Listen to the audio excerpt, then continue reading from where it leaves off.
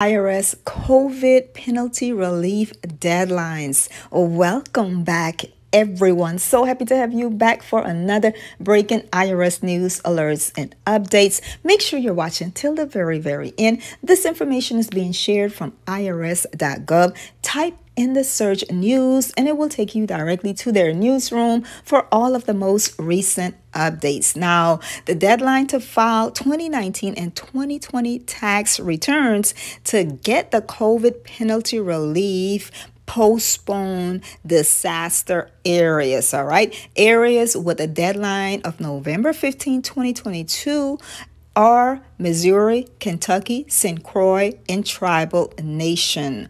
Areas with a deadline of February 15, 2023 is Florida, Puerto Rico, North Carolina, South Carolina, Alaska, and Mississippi. The relief under Notice 2022-36 applies to the failure to file a penalty that is typically assessed at a rate of 5% per month, up to 25% of the unpaid tax when a federal income tax return is filed late.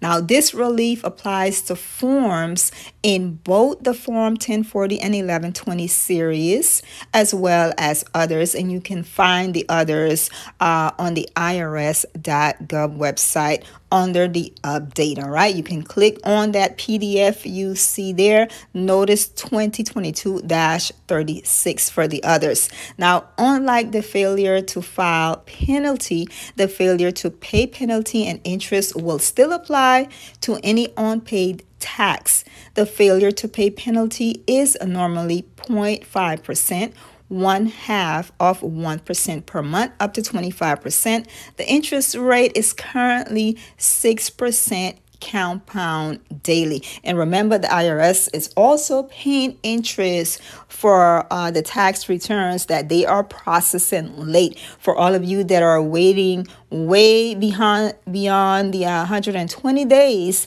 that your return is still being processed, the IRS will be paying you interest at a 6% compound daily. Now, the penalty relief for 2019 and 2020 returns is not available in some situations, such as where a fraudulent return was filed, where the penalties are part of an accepted offer and compromise or a closing agreement, or where the penalties were finally determined by court.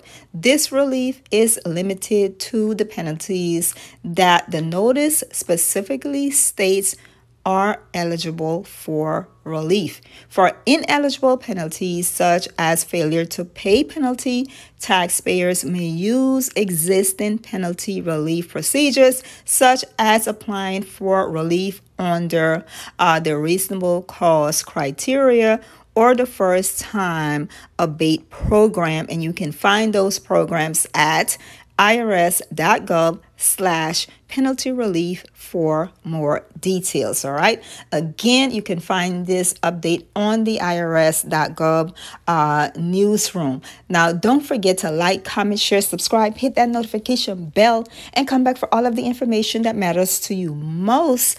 I am doing the research, so you do not have to. And I will see every one of you again very soon. Bye-bye.